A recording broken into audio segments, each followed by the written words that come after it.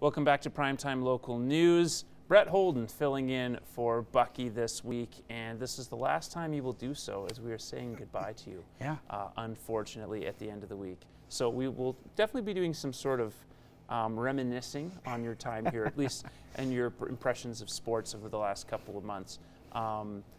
Start with a quick look ahead, though. We've got the immediate future. We've got badminton to talk about. So 4 Barons teams off to regionals, competing on the SAS side of things. And then on the Alberta side, we have 17 Holy Rosary athletes over the course of 10 medals, or 10 teams, individual and teams, going to zones on the Alberta side. So basically total dominance in badminton in this local area. Right, exactly, and just how important that is for the program as well. Just being able to see all those different athletes being able to go and compete for those different medals and accomplishments, but also just the volume of players that are going and the volume that it speaks to the coaches in the program around the school too. For sure. You see that dominance in both women's and men's side, the mixed, several good mixed teams as well.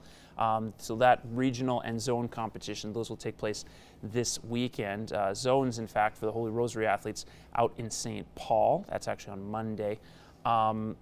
Also coming up here, you have the Lloyd Extreme, their season coming up soon. You have baseball just around the corner.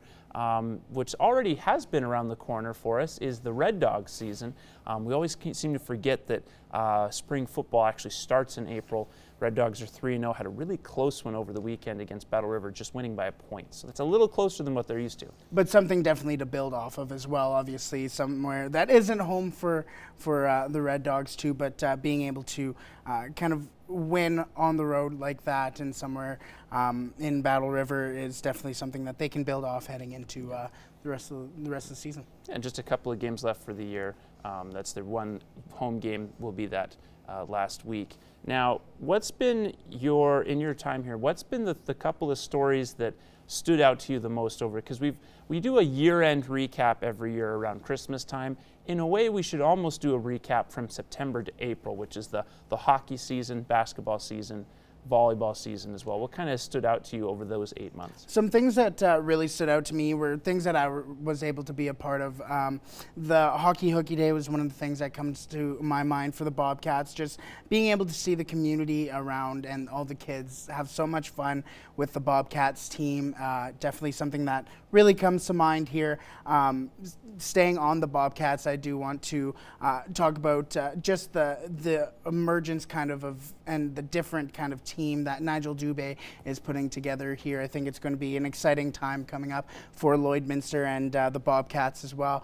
The growth of hockey all around. We saw Ty Smith, a local kid, get drafted 19th overall to the New Jersey Devils. In the year before, we saw Cale Clegg as well get his chance with the LA Kings too. So I think being able to see those local kids kind of excel in professional sports is something that we like to see. And of course, we have Fagnan as well, who got his chance at the CFL Combine as well. So we see a lot of growth in local athletes, especially in the last few months, in the last little bit, last few years, I should say, and looking forward to the next few years as well.